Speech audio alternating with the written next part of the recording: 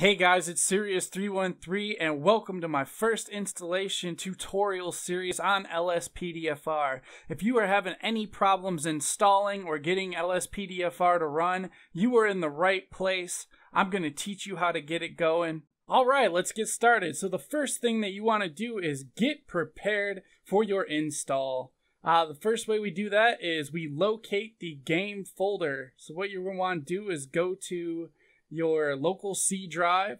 You're going to want to find Programs x86, go to Steam, and look for Steam Apps, and then Common. Common is the folder where you'll see all of your Steam games.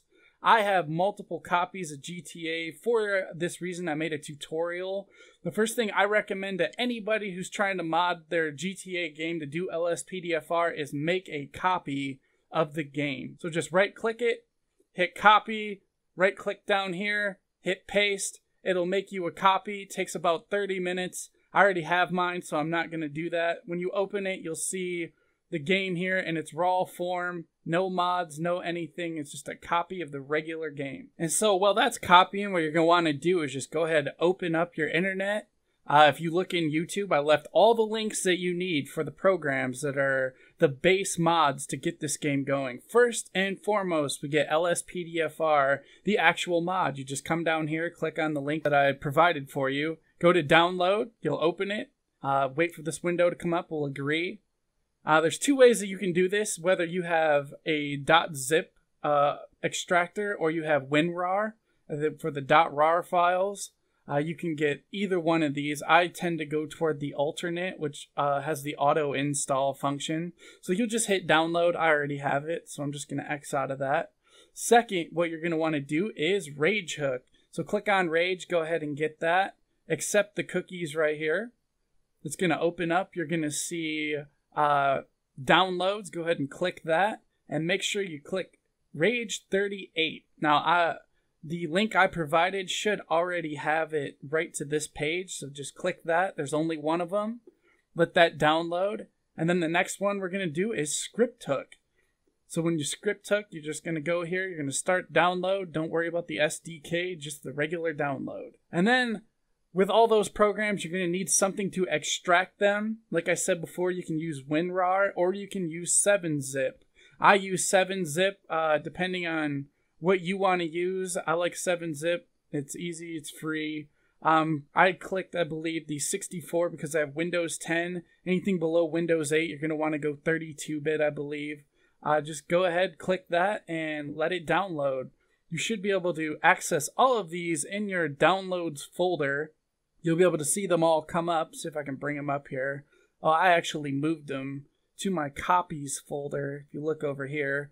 Now I have everything that I need right here to be able to get going with my install of LSPDFR. But before we do that, what we're going to check real quick is our folder, because we want to make sure that we have our game actually ready to go, the main directory here. So I have it open, it's located, it's ready to go. Next thing I'm going to do is right-click on the desktop and make a folder called Install. The reason I do this is because I like to take my copies and I like to copy them over into install and extract them in the actual install folder so I don't get messed up and I don't get disorganized. If you do this, you'll save yourself a ton of time and probably a lot of a headache, because most of the time that I help people out on these game installs, that's the one thing they have trouble with, is they get mixed up when you get all these copies and all these files just thrown into one folder. So we want to avoid that as much as we can. So with that said, all there is left to do is find our Grand Theft Auto folder, make sure that we have it ready to go for our install. And I'll talk about one thing real quickly. This particular tutorial has to do with fresh install, which means that this is a brand new copy of GTA. It's never been modded in any way. You haven't tried LSPDFR on it before, because what can happen is files can get deleted, files stick around, old files stay. We just want to avoid all that. If you are using a GTA game that has been modded before, go to my other video. It's going to be troubleshooting. you can skip right to that right now. For the rest of you, we have completed part 1 of this tutorial, and all that's left in part 2 is the actual install. So go ahead and skip forward, and I'll see you there.